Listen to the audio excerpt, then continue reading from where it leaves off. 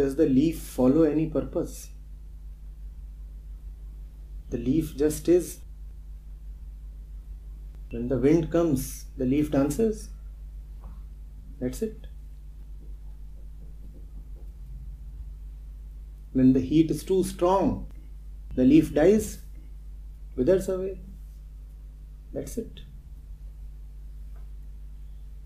But it's so disturbing. Oh my God. Nothing to do. When the wind comes, then move and dance. Then your time is up. Then go away. That's it. There is nothing to be attained here, except to get rid of all that you have already attained. Attain a particular lightness. That is the only thing you can attain. Float like that leaf.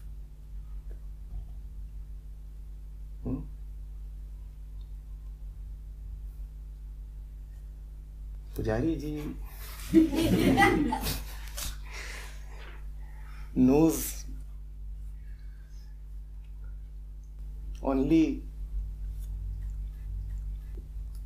a particular version of his own imaginations.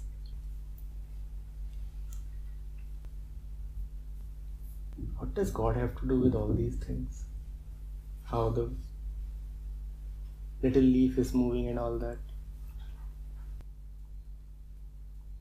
This entire system is godliness. The leaf is part of that. So do not say that leaf moves by God's will. Leaf moves by its own will, which is the God's will. The language of Pujari is the language of duality. What he's saying is that there is the leaf, there is the world, there is the wind, and then there is somebody who is dictating all this. There is nobody apart from all this who is dictating all this. This is it. And what you are seeing as leaf, as wind, and this and that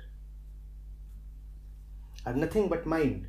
Mind moves by its laws. These are the laws of mind.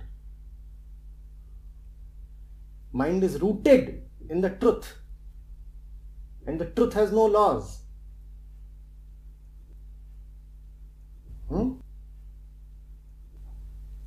So, the wind, the leaf, this and that are just shadows.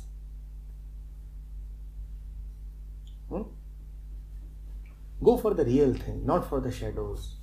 Do not look at these things and say that God is dictating all this. God does not dictate anything.